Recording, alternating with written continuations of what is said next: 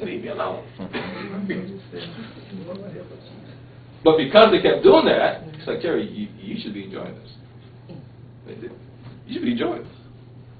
Yeah, I know I should be enjoying it. I should be. The Lord, and I got into complaining. The Lord, and I, and I said, and then at some point, I shouldn't be here. This is evil. I shouldn't be here. But I couldn't get up. I just kept in that circle. Okay, at some point, I shouldn't be here. Yeah. Come back here.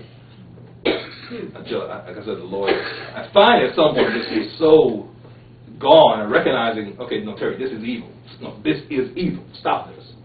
Okay, Lord, you're right. This is evil, Lord. How'd I get out?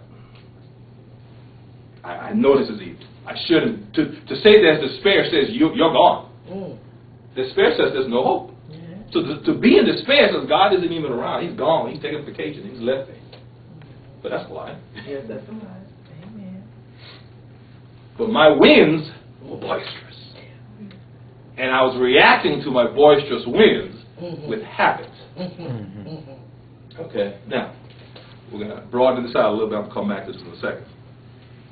The foundation to be offended is that you exist. The foundation to be, for you to be offended, for me to be offended, I must still exist. Here's the problem. If we're Christian, we're supposed to be dead. So if I'm offended, it says I'm not dead. Okay. And if I'm not dead, I'm not working by the power of Christ. Because the only way for Christ to work in me is that I'm dead. Which means I made myself a God. So the only way to be offended is that idolatry is present. Pride and lust is present. Okay, that's the foundation for all offenses. Because notice what he says, you will deny me. And how do we deny Christ? We take our eyes off of him and focus on what's going on. Now, I started thinking, I said, Lord, well, I recognize this probably has, we could create lots of categories, but this probably happens in 3 categories. And maybe in 2 so we can cover more, but I think these 3 cover almost every reason we get offended. The first case is self. Right? Now, I want you to, if you're taking notes, I'm going to give you 2 subcategories of this first one. The first one is self. Okay? Now, we're told self is not just us. This is Luke 14, verse 26.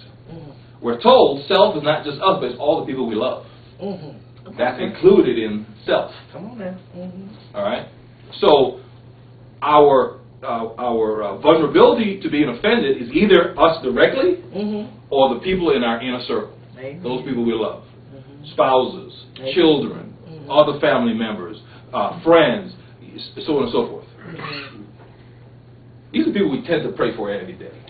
They're in our inner circle. Technically, they really shouldn't be in the inner circle, but we'll get to that later. But they're in our inner circle. They're special to us. All right? Now, Micah tells us something very interesting about this group. Go to Micah 6 for me.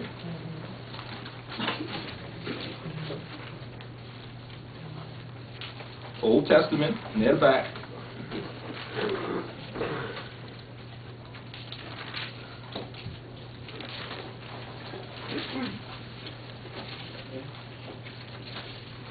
Gets past Daniel, that's, I guess he considers one of the last major prophets.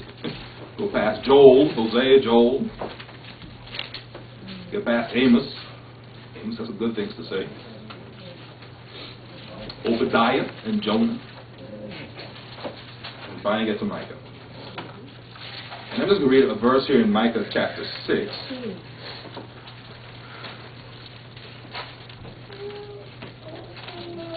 No, I'm sorry. 7, chapter 7. Verse 6. For the Son, let me start in verse 5. Trust ye not in a friend. Trust ye not in a friend. Put ye not your confidence in a guide. Keep the doors of thy mouth from hurt and life in thy bosom. For the son dishonors the father riseth up against her mother, the daughter-in-law against her mother-in-law. A man's enemies are the men of his own house. Now, the way it's listed here, it's those people who do something against you. And that's the way we think of enemy. But what if they're not doing anything? But because they're in my inner circle, they inadvertently cause me to care. And our habit of caring takes us from God. Our habit of what we call care takes us out of God. Because we now worry. Let's take someone who has an issue. Well, history says, okay, because they're close to me, I can worry about it. And we justify it, well, that's my son, that's my daughter, that's my... Even God says, he says, well, what about me? Okay. All right? Thank you. Or something sad happens, well, okay, I can be... It's sad, so I can have sorrow. I can be sorry for a whole week. And I'm justified because this event happened. And God says, okay, all right, I'll let you come out of that. Notice what I'm saying is, when people are close to us, we cancel God because I have an excuse. This is my spouse. This is my son. This is my daughter. This is my mother. This is my father. This is whatever. We make an automatic excuse. And we actually expect God to say, well done. But he says, no, you just deny me. Because you didn't even come to me first. If prayer even happens, it's after the fact. Thank you, Lord. He's like, well, you could have brought that to me right off the bat. And given it to me. We're told to cast our cares upon the Lord. We don't cast. If anything, we attach it. We have a fishing line attached to it. We dangle it to the Lord. And then if we think he's not working fast enough, we pull it back in. He's not working fast enough. He's busy. Let me help the Lord out. All right. See, this is the category that had me in my depression and despair.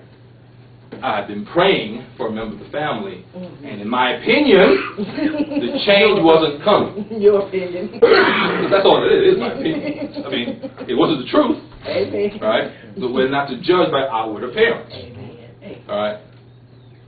So here's Satan. The enemy part is understanding. Satan understands this person's close to you. He understands that this person, if they say the wrong thing, can ruin your day. He's like, I got you. Amen. I'm going to have this person close to you say the most horrible thing to you. And I got you for the rest of the day. Amen. Lord have mercy. That's kind of what happened to me. Because now, as opposed to recognizing that wasn't that person saying that, that was Satan saying that. We don't go there. I can't believe this and that.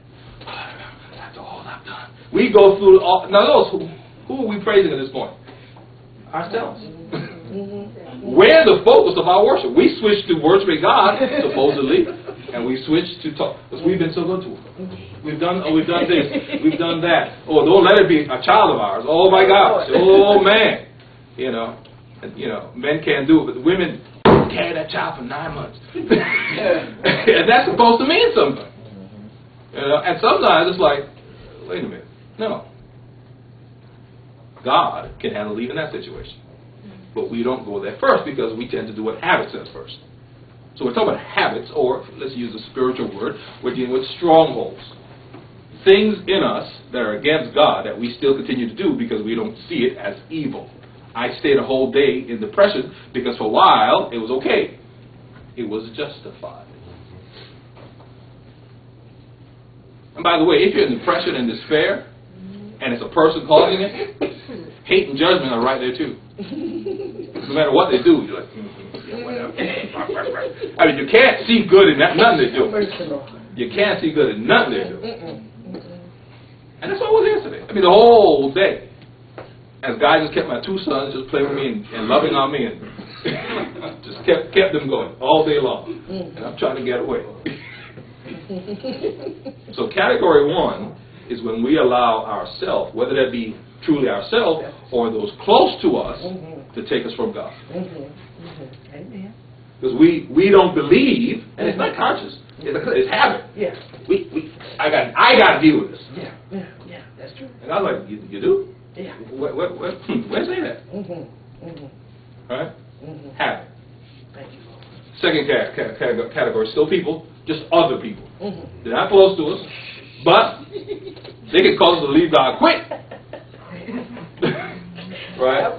It might be colleagues at work.